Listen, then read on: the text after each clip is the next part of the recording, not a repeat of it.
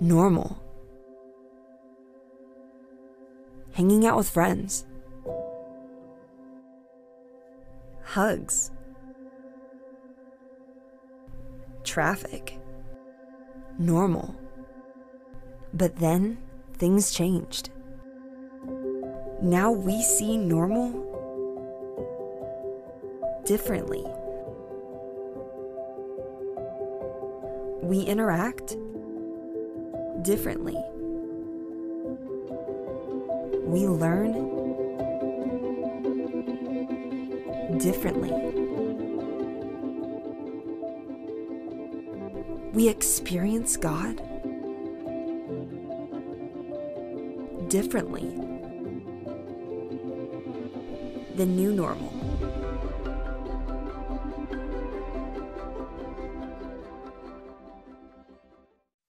Good morning, Clearbranch.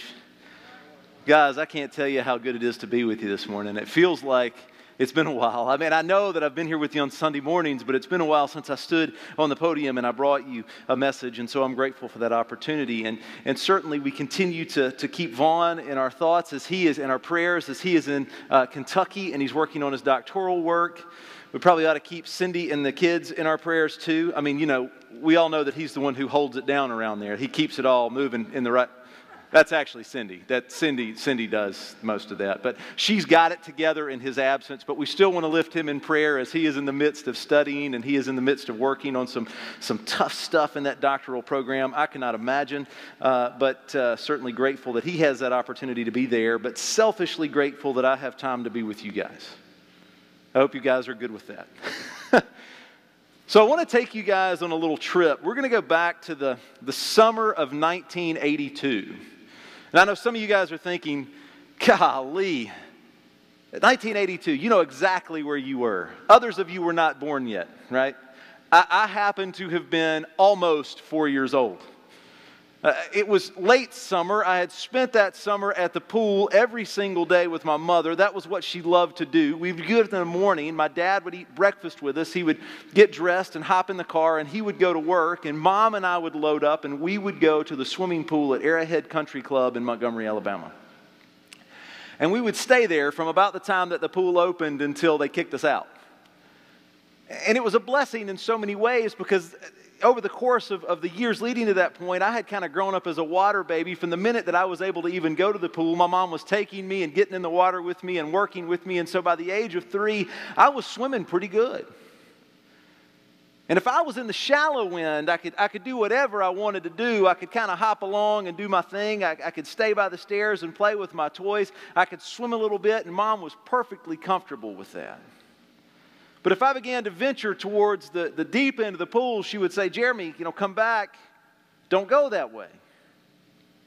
Well, early in the summer, I had learned that I had the ability, strikingly enough, even as a 3.5-year-old, to convince my parents that I was ready to jump off of the little 1-meter diving board. It was a springboard, and I would get up on the end, and I'd climb the stairs, and I'd run off like it was the most important thing in the world, and I'd land in the water, and I'd swim to the side. I was pretty proud of myself. But over the course of that summer, I watched these older kids who would climb the 12-foot diving board. And I would look up at it in awe, and I would see them run off the end or dive off the end or do flips or whatever it was that they did. And I was just amazed. And so over the course of that summer, I asked probably 1,000 times if I could go and climb the high dive and jump off. And my mother would regularly tell me, oh, sweetie, you can swim pretty good in the shallow end, and you do pretty good off the low diving board, but let's not get ahead of ourselves. By the end of the summer, I think I'd worn her down, as kids have a tendency to do, right? You ask enough times, parents are eventually going to say, go for it, have fun. Don't use that, kids. By the way, I didn't just tell you that. That's a bad idea. Don't use that. But I did it, and I went and I climbed up that giant ladder, and I got to the top, and I held on to those steel, kind of boundaries. They had these arm rails to make sure you didn't fall off on the concrete, and I'm standing there at the top of the ladder, and I'm looking out at the pool in front of me, and I realized very, very quickly that a 12-foot diving board is way higher than a 1-meter diving board. And I wasn't exactly sure what I was going to do. And I was faced with the opportunity, the option of climbing back down the ladder, which was already completely teeming with other children who were bigger than me that wanted to jump. Or the alternative was that I could kind of get myself together, pull my floaties up on my arms, and I could walk off the end of that diving board. Now, we'll get to what happened in a few minutes. But it's that in-between place that sometimes can be the most terrifying. Because we build ourselves up to get up the ladder. Sometimes when we reach the precipice, the only thing that we want to do is find the safest, easiest, least difficult way for us to get back down, even if that means sacrificing our own ability to be proud of ourselves, sacrificing the hope and the expectation that we're going to be able to complete these things, and being embarrassed by the climb back down the ladder. And so today in our New Normal series, I want to take you guys into a place in Scripture that evidences somebody who I believe, though diving boards may not have existed at this point, found himself at a precipice, and he had the opportunity to either choose to go back the way he had come or to take the steps forward as he moved in faith. And the person that we'll be discussing today is a man by the name of Nicodemus. And the Scripture that we'll begin with is John 7:45 to 52. Why don't you guys stand for the reading of the Word? John 7:45 to 52 says this. The officers then came to the chief priests and Pharisees, who said to them, "Why did you not bring him?" The officers answered, "No one ever spoke like this man." The Pharisees answered them, "Have you also been deceived? Have any of the authorities of the Pharisees believed in him? But this crowd that does not know the law is accursed." Nicodemus, who had gone to him before, who was one of them, said to them, "Does our law judge a man without first giving him a hearing and learning what he does?" And they replied, "Are you from Galilee too? Search and see that no prophet arises from Galilee." And this is the word of God for the people of God. Thanks be to God. You guys have a seat. I know we're starting in the middle of this story. If you know much about Nicodemus, you know that he makes his first entrance in John chapter 3. And when he shows up in John chapter 3, he's moved into a place where he wants to ask Jesus some questions. But in starting in chapter 7, we have the unique ability to kind of consider where that in-between might be for Nicodemus. In this moment, Nicodemus stands before a people that are considered to be the leaders, the teachers, the most significant within the expectation and provision of the law for the people of God. And Nicodemus, standing there before them, begins to ask questions that are perhaps a little contradictory to what they expected and what they wanted. He posits this, saying, "Does our law judge a man without first giving him an hearing and learning what he does?" Nicodemus in this moment is beginning to take some tentative steps. I would suggest that this is Nicodemus at the top of the diving board. And sometimes, as I mentioned a minute ago, being at the top of the diving board can be the most terrifying place for us to be. Because we've already made the journey up, but we haven't yet quite figured out how we're going to get down. And Nicodemus, in this instance, looks at those people that he is considered to be a leader among, and he says to them, "Do we not need to treat this man fairly? Do we not need to give him the same respect that we would give each other or another who is in a situation where they're teaching? We should be seeking knowledge and information from him so that we can understand who he is and what he's all about." And yet the other leaders, the Pharisees, instead of being interested in learning about Jesus, immediately began to respond in a way that evidences that they felt threatened. They wanted to find out in that moment something that they could use against Jesus. And we know that that becomes their MO throughout the rest of Scripture. We know that they spend a lot of time attempting to put something together so that they can put Jesus on trial, so that ultimately they can hold him responsible. They can save themselves from the potential of what comes next, right? They're so content in where they have been in their lives that they are unable to change and see where it is that Jesus is leading them. And if I may suggest, right now, in the midst of where we are, in this world that seems all too different from where we have been, we find ourselves in a similar situation. We have the opportunity for longing about what was, or we have the opportunity to faithfully move towards what God calls us to. And maybe that doesn't mean that you're standing on a high dive. Maybe it doesn't mean that you're sitting between the Pharisees and the Sadducees and you're having a discussion about who this Jesus is. But in your life, maybe what you're dealing with is getting to the point where you can say, yes, things are different, but God is still God. I got to be honest with you. When this idea, this series was first presented and the topic name was New Normal, I was angry.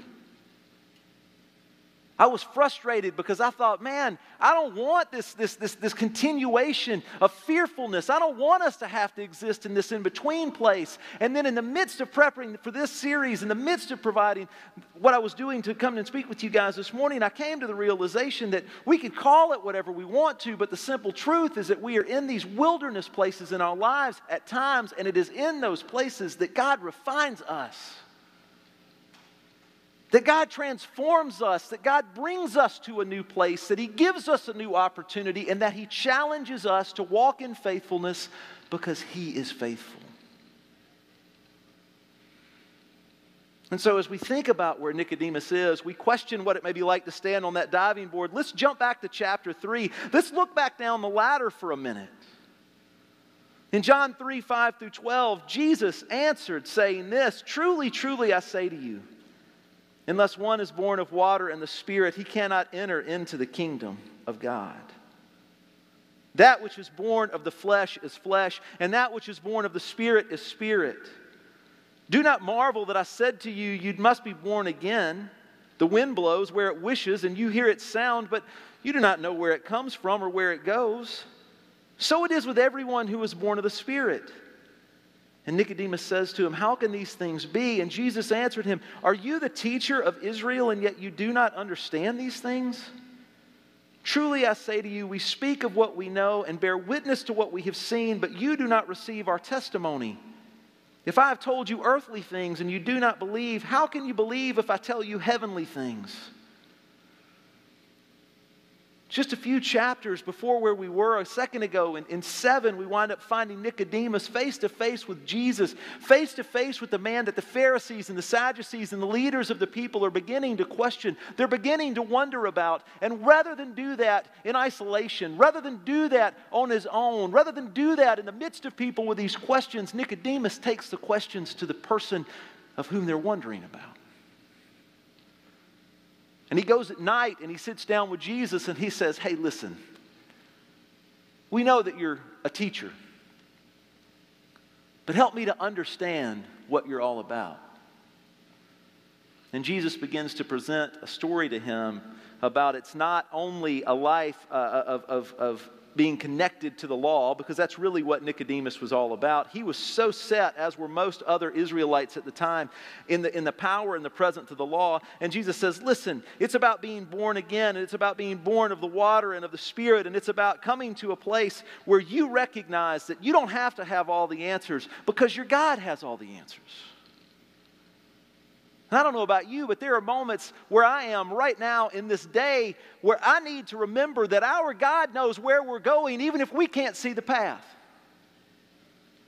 That our God is not concerned about this wilderness place that we find ourselves. That our God is not worried about our life at the top of the diving board as we look down and see what's behind us and look forward and we see a pool full of water. Our God is not overwhelmed, and yet somehow we are.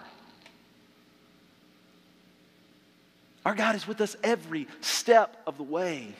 He was with us as we climbed up the ladder, and He's with us as we're hanging on for dear life to the railing at the top, and He's going to be with us as we make those tentative steps towards the end, and He is with us as we jump and as we land in the water, and He is with us as we swim to the side and we get out and we do it again, because in those moments we find out that sometimes the leaps of faith are the most exciting. You see, we have an opportunity where we are in this moment to either be fearful about what we've lost or to be expectant about what God promises. And our God did not bring us to this place so that he could abandon us. Our God did not bring us to this place so that we would be uncertain. Our God did not bring us to this place so that we would falter. Our God brought us to this place so that we can walk in faithfulness. So how you doing? Are you walking faithfully? Or are you walking fearfully? Are you looking forward to what's ahead with the expectation that no matter what it may be, that God is not only with you, but that God is establishing your steps and he is calling you to the finish line? Or are you looking at your situation and all you can do is think, uh-oh. I'll be honest, I've spent some time in that place where I felt like I was saying, uh-oh, more than I was saying, let's go. And God is calling us to get a move on. And he's challenging us. Just as Jesus challenged Nicodemus to take steps and to recognize that though he can't understand these earthly things, that he's intended to strive for that, not as on his accord, but as a work of the Spirit within him, and he's intended to wrestle with this stuff. And what I believe we find as we kind of make that move back in the direction that time usually flows from 3 to 7 is that Nicodemus is beginning to understand that this Jesus who he has encountered is not someone who is uncertain, is not someone who doesn't have a plan and does not know, but rather who is someone who is worthy of defense, and that's what he does. But it moves beyond that defense process. In fact, as you look at John 19, 38 to 39, this is what it says. As we move forward and we make progress. After these things, Joseph of Arimathea, who was a disciple of Jesus, but secretly for fear of the Jews, asked Pilate that he might take away the body of Jesus. And Pilate gave him permission, so he came and he took away the body. Here it is. Nicodemus also, who earlier had come to Jesus by night, came bringing a mixture of myrrh and aloes about 75 pounds in weight. This man who had been in an in-between, this man who had not really understood the fullness of who Jesus was, this man who wrestled with what was behind and what it was like to leave those things and who wondered what was ahead and what it was like to step out into that faithfully, now has come. And he's brought an enormous amount of aloe and myrrh, which, by the way, is hundreds of thousands of dollars of value 2,000 years ago. And he brings it so that he can play a part in the preparation of the body of Jesus. And I'll be honest with you, there's people who argue whether or not this is evidence of a transition in the heart of Nicodemus. I'm going to tell you right now that if I spend $300,000 on something, I'm not doing it because I don't believe. I'm not doing it on a whim. I'm not doing it because I'm trying to be a nice guy. I'm doing it because there is value and worth. I'm doing it because I'm fully bought in and fully invested in what it is that I'm putting my money into. By the way, I do not have $300,000 in the bank. Okay? If I did, I would hope that I could walk in faith as Nicodemus does. And Nicodemus is responding in a way that evidences whether we see it fully or not, whether we get the entire story or not, we see in this moment that he has gotten to the end of the diving board, ladies and gentlemen, and that he has jumped off. That he has moved beyond fear and he is taking steps in faithfulness, that he has gotten beyond what used to be and he has begun to strive towards what will be. And you see, that's where we are right now, because we can either continue to live in that fearful expectation, we continue to live in what was, or we can truly begin to have faith that our God is carrying us to something that is greater, even if we can't fully see it. And my hope and my challenge and my desire is that each and every one of us will walk faithfully, that each and every one of us will take steps, that each and every one of us that will remember that God is with us, that he always has been, and that he always will be, and that in that we'll shed that fear. We'll leave behind the things of yesterday and step fully into the things of tomorrow. Because let me let you in on a little secret. The God through Christ that was present with Nicodemus in the book of John is the God through Christ and the Holy Spirit that is present with us right now. And he is no less unsure about what he is doing, because he knows where he's going and what the plan is today than he was then. He absolutely has an understanding of things.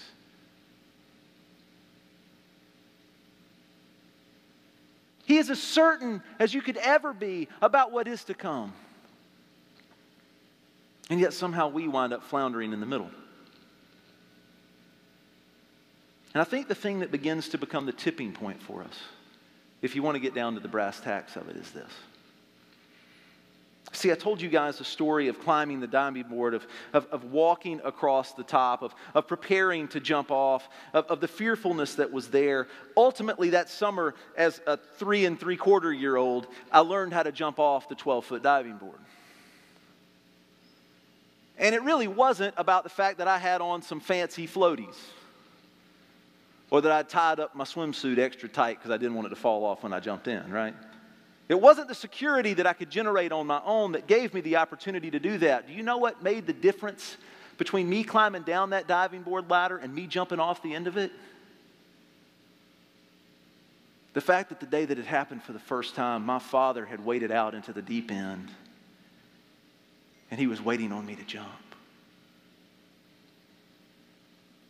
And as I walked up to that edge and I looked down at that water, I didn't simply see the depth of the water before me. I saw the Father that had walked with me to that point and who would walk with me for years more. And he had his arms up and he said, "Come on, son, jump. You can do it."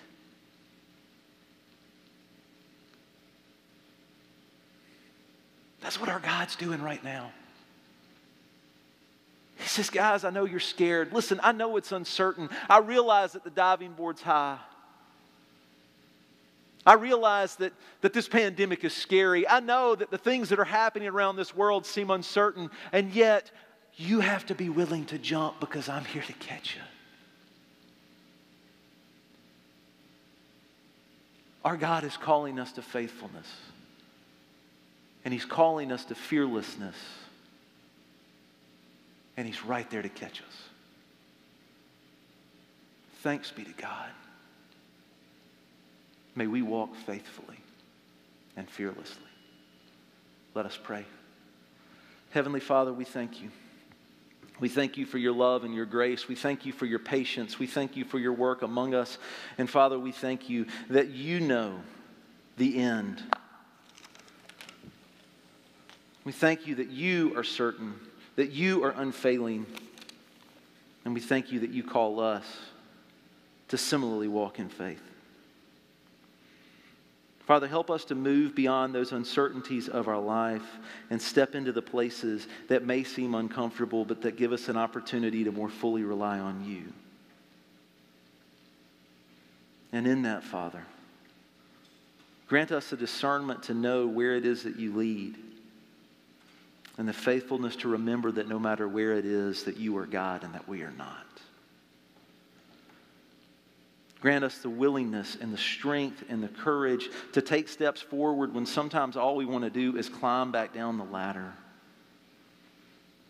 And remind us fully that you are not only with us in the moment, but that you are with us every moment. Empower us, Lord, to be bold people that boldly proclaim your goodness and your grace to a world that needs to hear it. Allow us to be faithful people that evidence all that you are as we strive to live every day for all that you've called us to be. In Christ's name we pray. Amen.